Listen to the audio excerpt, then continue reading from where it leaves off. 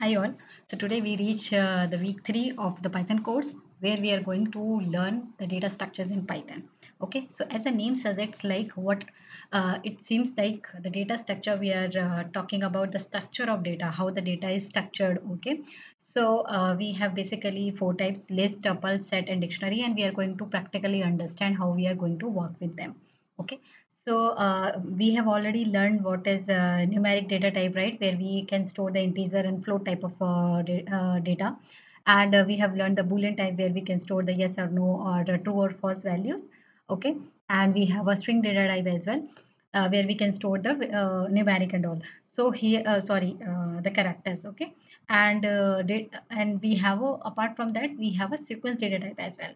Sequence data type is means like when we have a requirement of storing the multiple items in a one single variable, there it called the sequence data type sequentially when we wanted to store it. So there comes into the picture of list and tuple. So these are the data structure where we are able to store the multiple items in a variable. Okay, so let me take you to the um, my PyCharm interpreter and where we can show you. So I have created one file here. Okay, data structure py as we know is the extension of Python file. So you can see here we have list, tuple, set, and dictionary as the sequence data types. So first we are going to understand the list.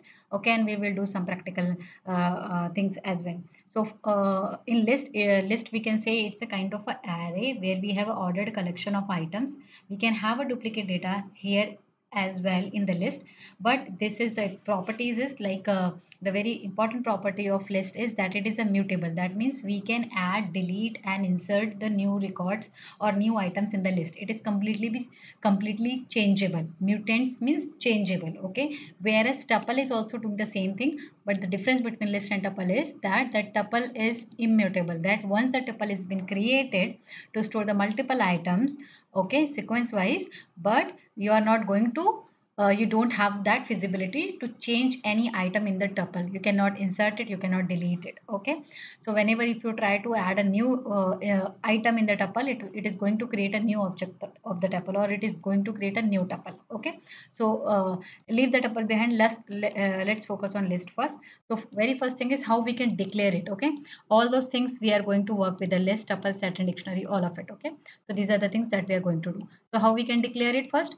So we have to create one variable. Let give the name variable as lst, and we have to pass the values like this inside the square bracket. So this is kind of a list we have declared. So this is the declaration, and if you wanted to print it, we have an inbuilt function print. If you try to run it, you can see 2 3 4 5 6 7. This is a list of integer array. So this is integer, but it's not like that we can store only the same data type of the items in the list. No, we can change. We can have characters, we can have string, we can have floating numbers as well in the list. You can see here if I change it here, and it has changed here. Okay, and it is allowing me to display integer, character, string, and floating type. Okay, now how to get the length? Okay, to get the length, if you wanted to see what is the length of lst, so there is a function len. So there's an inbuilt function. You have to enclose your list inside this function. You have to pass the list variable inside the len function, and if you wanted to see what is the length, you have to enclosed inside the print function because you wanted to print it. So if you execute it, you can see the 5. So 1 2 3 4 5. So we have a 5 items in the list. Okay, if you wanted to see the data type of this lst variable, okay, for that we have a type function. Okay, so if you wanted to see the type, what is the type of this lst variable where I have stored this array of different data type items. So you can see the class lst. This lst variable is nothing but it belongs to the class lst. List. Okay. Now if you wanted to see how we can access the items, in order to access the items, if I wanted to access this name here, so as we know it is a sequence data type. Sequence means all these items is stored sequence wise or in indexed on particular so lst I mean list start from the index 0. That means number 2 data is stored in the lst 0th index, number 3 is stored in lst 1th index.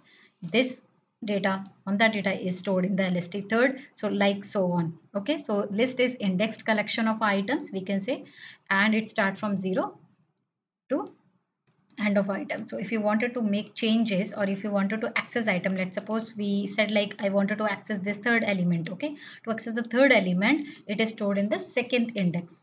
Okay, so this is either I can keep it in one variable and then I can print this variable, or I can directly print this LST. So you can see here it printed name. Okay, the third element of the list item. To change the item, if you wanted to change the item, let's suppose if I wanted to change this value, okay, name with second name, let's suppose I wanted to make it as like this. Okay, I wanted to make changes here, and now after making changes I wanted to display my list. So you can see what I did is in second index I put the value Rajput, where in second list I already have this value. So that means I'm trying to change the item. So as I've already told, that list is mutable. Mutable means it is going to change. Okay, it is changeable. So if you execute it, you can see instead of Mamta, now it is coming 2 3 Rajput 7.5.4 and 7. So this is changeable. Okay, to append item.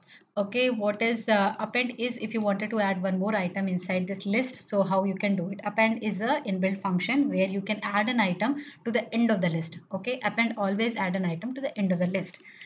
So for that, what you need to do is you need to mention this. Let me control Z, append, and you have to give the value which you wanted to append. Let's suppose I wanted to add a value 8. Okay, now I'm trying to print this list to see whether this number 8 is going to append is already appended or not. So you can see here 2 3 Rajput 4 5.4 7 and 8. As we use the append is always added the items at the end of the list. Okay, and then what we need to next is how we can remove the items. So remove is basically there is a remove function by which we can remove. Let's suppose we have appended. Okay, and now I wanted to remove this value as well. So if you know that the value I wanted to remove, you have to mention the value name here.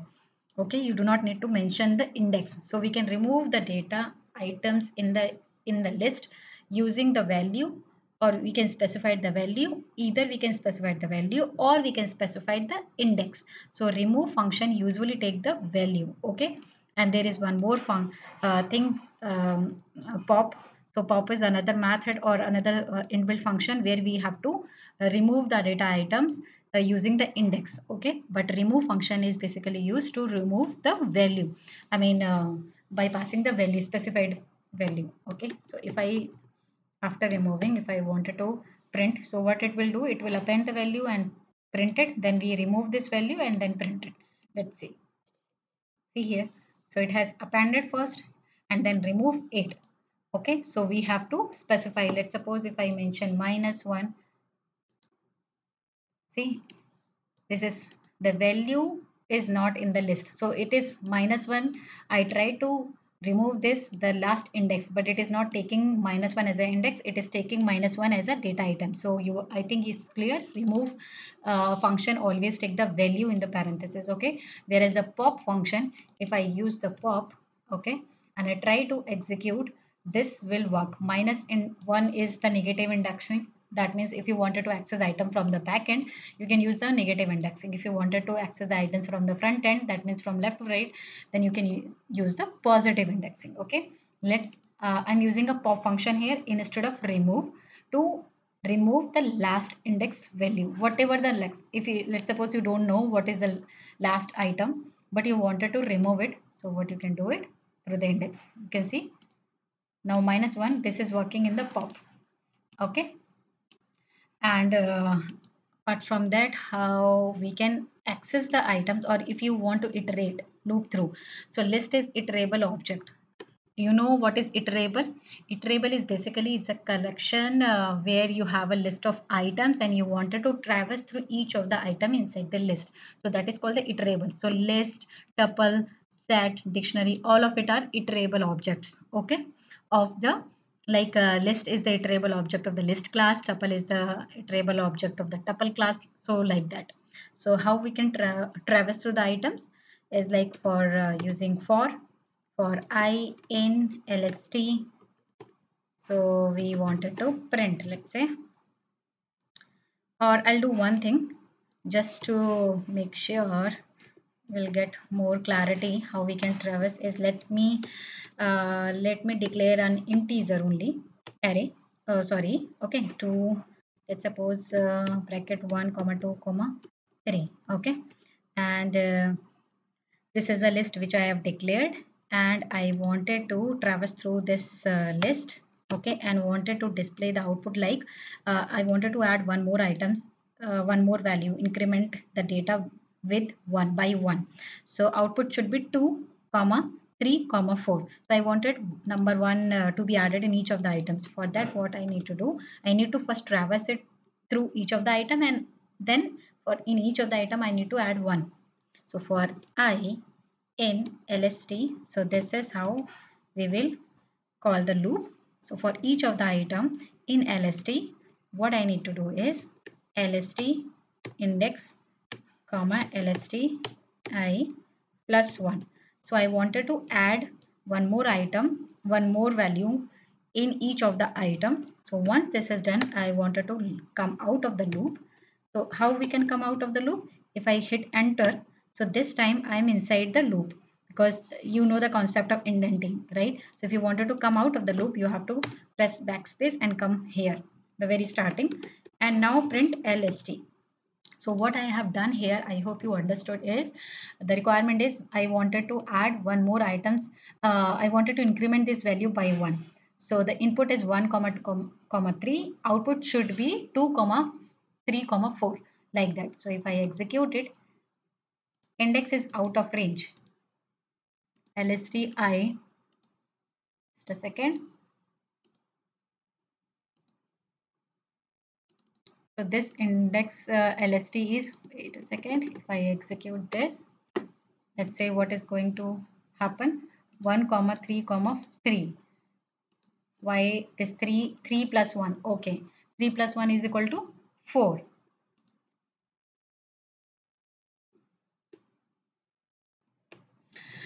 Okay, so here we are getting index out of the range. Why we are getting this error? I am telling you what is the reason behind it is, like if you see here, what will happen, the first iteration it is coming as a 1. Okay, so in for 1 the value is 1, and then for 2 its value, it's 2 plus 1 is equal to 3, and the next is 3 plus 4. So it is coming out because here you can see the 3 value, the length is only 3, but I'm trying to fill the last iteration, it's going to fail because the value would be 4. So what we can do, so instead of LST, what we need to do, we need to give the length, I mean total count we need to provide, not the LST. We need to give the length of this. Okay, we need to pass the range of the list. So for that, this is the length and we need to pass the range. So if I pass range, okay, so what will happen, I'm giving a range like for I in this range. And what is the range? Range is length. If you see what is the length here, okay, it is the 3. So for I, it will iterate only for 3 times. So if I try to execute now, okay, so you can see 2 2 3 2 3 3 and 2 3 4. So this is what we wanted. Okay, in the first iteration the data would be 2 2 3, and the second iteration what will happen, 2 3 and 3. So these two values change. In the third iteration the third value got changed. Why 3 times this is executed? Because I have execute this print inside the for loop. Okay, if I wanted to come out of the loop, I wanted to show you for each of the iteration what is the output. This is the first out this is the output of the first iteration, this is the output of the second iteration, and this is the output of the third iteration. So this time loop executed only 3 times. If I wanted to execute the final output, I have to take this printout outside the scope of the for loop. So if I execute now, this is the final output. This is what we were expecting, right? We wanted to increment the data items by one value in the list. So this is how we can increment, and this is how we can use the for each for loop. Okay, and then we have some kind of built-in functions also in list. So like join list. Okay, how we can join the list? Let's suppose we have this list. Okay, let me execute, let me remove or comment this. I have I let me create two lists. One is this, and let me create lst2, and this is a kind of let me make it like a character. Okay, so you can see I have two lists here,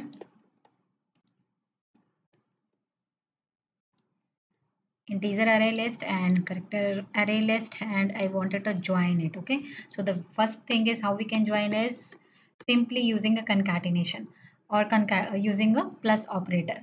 So that also work here. Why it works here? Because this is a sequential collection of the data items, so there is not a problem here, and it allows us to join the two lists using this. If I have put lst1 plus lst2, so that means first elements of lst1 display and then the abc will display. If I do it like this, lst2 plus lst1, so because this is a sequence, right? So that's why I wanted to show you. See here, first abc will display and then 1 2 3, because the sequence wise data is stored in the list. Okay, what all other options using the loop. Okay, we can join two lists using the loop as well. So this is the first option. Let me comment this out. If I wanted to join this two list using the loop, so what we can do for x, for I in lst1. Okay, let me use the loop for each of the item. What I'm going to do, lst2 dot append.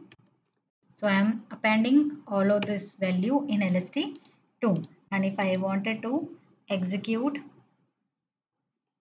lst2, let me execute it. You can see here what will happen. For loop, we have used the for loop, and we have loop for 1 2 and 3. So for each of the item, what will happen in lst2, I wanted to append 1 2 3, and I have already told that append will help you to add the item in the list in the last index. Okay, in the last, so abc will display it as it is, and then 1 comma 1 2 and 3. If you wanted to add to list without creation of third list, then you can use the for loop. Okay, because in the previous scenario we have to create a one more list. Okay, so if you don't want to do that, you can use the for loop to append one list into the another list, and you can join the two list. So this is the second option, and I believe there is one more option, that is extend method. Using the extend method, you can join two list. Okay, how you can do it? So for that is, it's a simple only. If you wanted to extend, let's suppose we have lst1 and we have lst2, right? I wanted to extend lst1, that means I wanted these values to be appended in lst1. So for that I wanted to extend my lst1. How I can do it? So one, that I have to simple call this method as extend, and I have to pass this lst2. And if I wanted to display this lst1 now, so you can see here what will happen. lst1 is been extended with the data items present in lst2. If I execute it, you can see here 1 2 3 and then abc. Okay, similar way it could be reversed. If I wanted to extend my lst2 with the items of lst1, if I try to print lst2, so what will happen? A, B, C, and then A 1 2 3 will be appended at the end of the lst2. You can see A, B, C, and then 1 2 3. It got extended. So we have seen three options, three ways by which we can join the list. First is using the simple plus operator. Second is using the append method and for loop, and third is extend method. So these are the way by which, so it depends on your requirement. Whatever is the best possible, you can use it to join the loop. Okay, and then coming the reverse of the list. Okay, remove, I have already told you, reverse the order of the list. Okay, how you can reverse the order of list? So here this is also a built-in function. If you wanted to reverse it, like let's say lst2 is already displayed here, I wanted to reverse the order of this lst2. So what you can do is, just you have to use the reverse, nothing and or nothing, you have to pass it here. lst2 again I wanted to display, so you can see here. Okay, lst2, oh sorry, I have commented this. Okay, let me remove this and see here A, B, C, 1 2 3, and here when I reverse it, it reverse all the items 3 2 1 C, B, A. So this is how we can reverse it. Since we have discussed much about the LST, now let's go and do some exercise on the LST. Okay, so we have a very, for this is for the beginner, so this is a site where you can learn for the some of the exercise. So you can see what is the question here. Print the second item in the fruit list. So you know that list is the indexed collection. So items are stored on the basis of index. So apple is stored in 0 and banana is 1 and cherry is 2. So in order to display the second item, what we need to do is we have to do it like this. Second item is stored in the first index. Okay, you have to submit and this answer is correct. Now next question, let me do change the value from apple to kiwi. Apple is in 0 index and I wanted to change it into a kiwi. So we have to do it 0th index and we wanted to change it to kiwi. Okay, so this is how we can change the value of, we can replace the value. Okay, this is also correct. Second is use the append method to add orange to the fruit list. Okay, so we have already three fruits here. I wanted to append orange, so orange will be added in the list at the end. So this is make sure that you use the small a because Python is a case sensitive, and all you have to do it, you have to just put orange here. So this will add orange in the fruit list. This is also correct. Next question, use the insert method to add lemon in the as a second item in the fruit list. Okay, insert method. Okay, insert is also one of the what you call built-in method where you wanted where you have to add the item in the specified index. Okay, so in that case, what you need to do is root dot insert, and I wanted to insert as a second item. Second item means first index.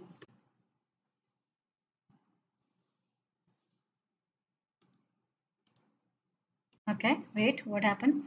Dot insert. This is, oh sorry, this is not bracket. Okay, this is a inbuilt function and it asks for the two parameters. Okay, so here instead of bracket we have to put this um, opening bracket. Okay, instead of square bracket. So this is, I wanted to add the lemon in the first location or first index.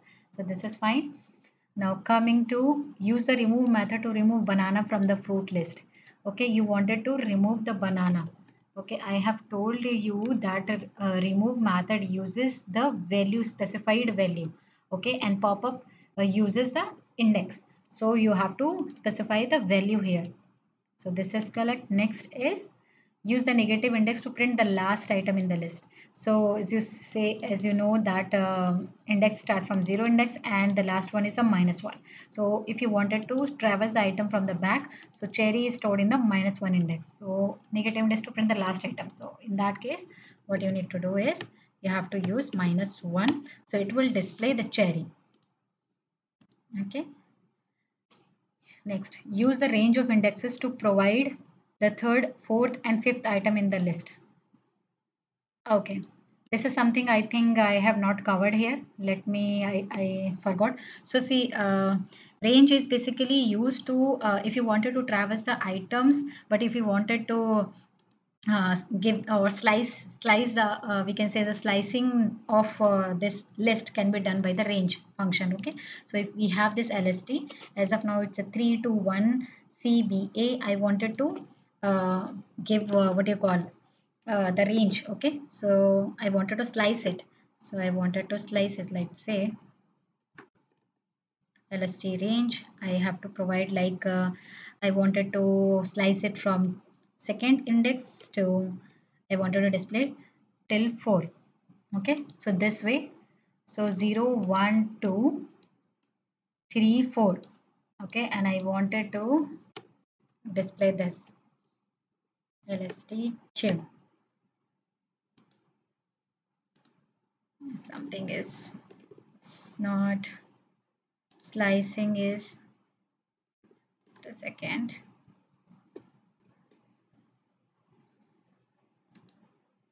So here you can see use the range of indexes to print. So we have to provide the range. Okay, indexes to print the third, fourth, and fifth item. So third means second. It start with the second index, fourth and fifth. So we have to go it from 2 index to fifth index. Okay, so this is how we have to slice the what do you call our list. So if I provide this here, so if you see lst2, okay, I was using range is a different function, but we have to only provide the range of the indexes here. So I wanted to display, let's suppose 1 and c. So 1 and c, 1 start with the index 2, it's stored in the index 2, and I wanted till 4. Why 4? Because fourth is in third index, but its position is 4. So if you execute it, you will get 1 and c. This is how we can slice it. If we wanted to display till what you call till end of the from first till end of the list, then we have to not give any value after this column, and then it will display entire from 1 to last. If I wanted to display from starting till let's suppose c, so what you need to do, you do not need to give any value in the starting, and you have to give the value of the C. I mean, value of the C is it's in which position. So 0, 1, 2, 3. It's in third position. So let me put this value 3.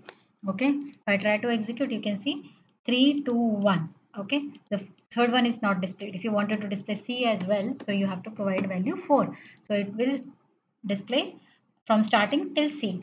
So this is how we can provide it. If you wanted to skip some values, let's suppose from 0th index till 4, 5, 6, okay, till 6 I wanted to skip alternate values. I wanted to display alternate values, right? So for that you have to give the third parameter, which is optional, which is kind of a skipping the letters or skipping the data items. So if you do this, you can see here it displays 3 first, then it skips the second value, it displays 1, then it skips the C, and then it displays P. So you can see this is the final output. This is our input, okay? And when I say that give me the slice this list, okay, and by two value, I mean by skipping one alternate values, okay, slice it.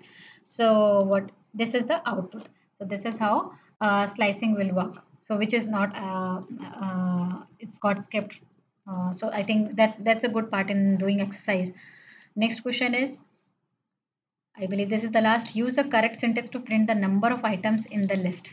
Number of items, okay? I mean that means total number of. So we have to give the length of it. This is correct. So all of the questions has been done. So I believe you enjoy the list tutorials today, and I will again come up with the tuple one. Okay. Till the time, go through. I mean, all the online Python list question and answers, and just do the exercise so that you will get more confidence on it. Thank you, and have a nice day.